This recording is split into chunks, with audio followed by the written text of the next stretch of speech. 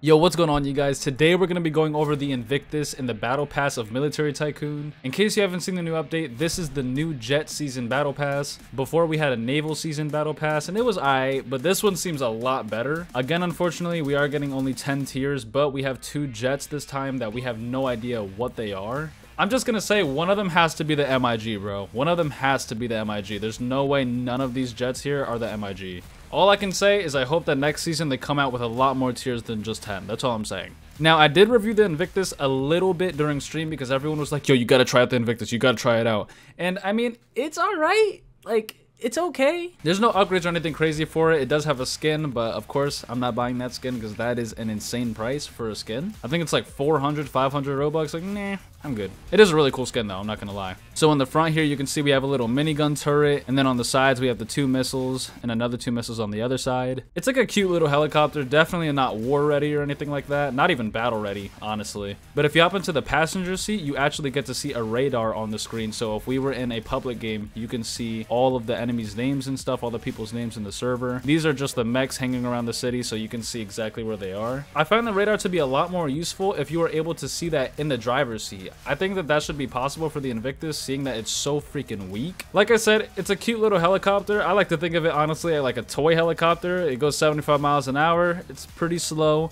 doesn't do very good damage, and it also doesn't have very good health.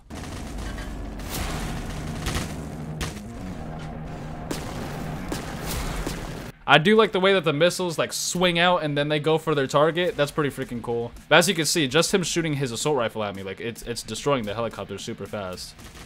Hey, look at that. Okay, let's get out of here. Holy, okay, we get it. Holy shit. Let's see how much damage it does to a mech. The turret damage does pretty good to the mech, I'm not gonna lie. The missile reload on it is about 5 seconds, I just noticed. So that's all the health I could take off of the mech with all the ammo that I have, all the 4 missiles. I don't even know how many bullets we get with the minigun, honestly.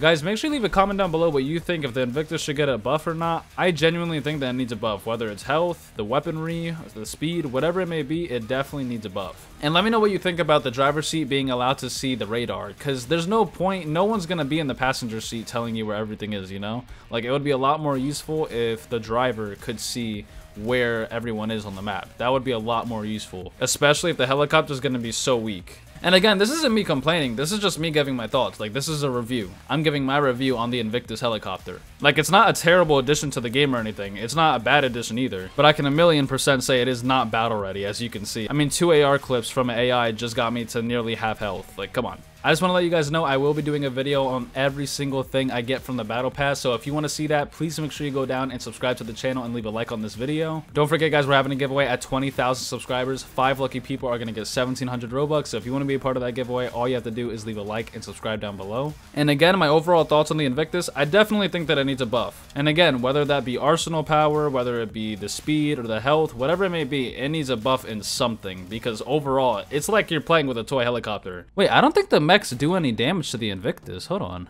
No, it is doing damage, but it's a very, very little bit of damage. Yeah, a buff will do it. Definitely like a power or an arsenal buff. It'll be set. If you guys enjoyed this video, please make sure to leave a like and subscribe down below, and I'll see you guys in the next video.